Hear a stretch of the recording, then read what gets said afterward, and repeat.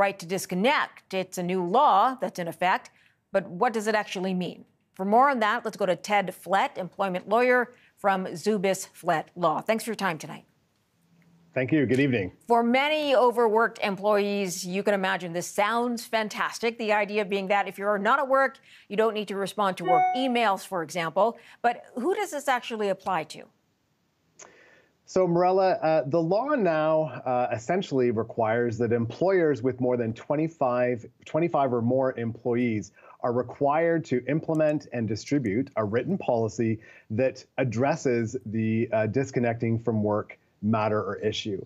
It's a little misleading to call it a right because it's more of a principle, and essentially work is defined for the purposes of the policy as looking at, reviewing, and responding to communications, as well as performing work.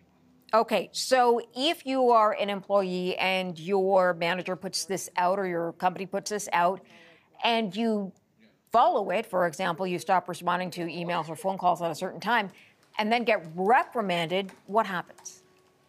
Well, it's sort of going to depend. And this is one of the challenges, Merella, is that the law essentially says that employers have to have a policy in place, but what that policy says and how it applies to, let's say, different types of employees, whether you work on the shop floor or you work in the executive suite, is going to vary depending on the industry, the employer, the sector, et cetera. Okay, so are there obvious exemptions?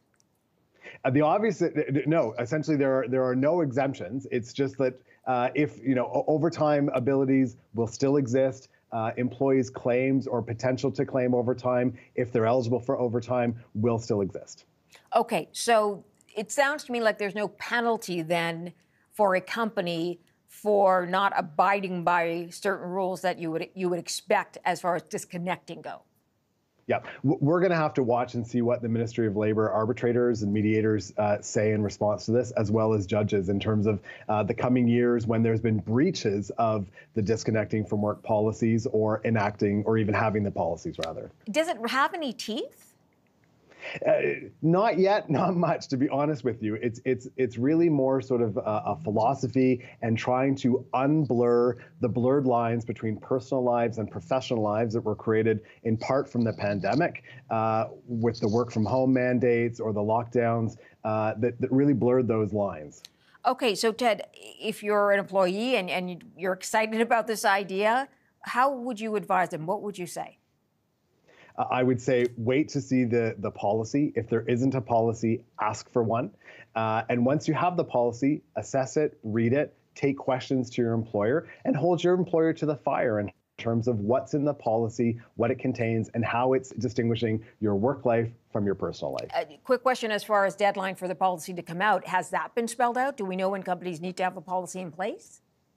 As of June 1st, policies were to be in place. Now, it's important that employers monitor their headcount of employees.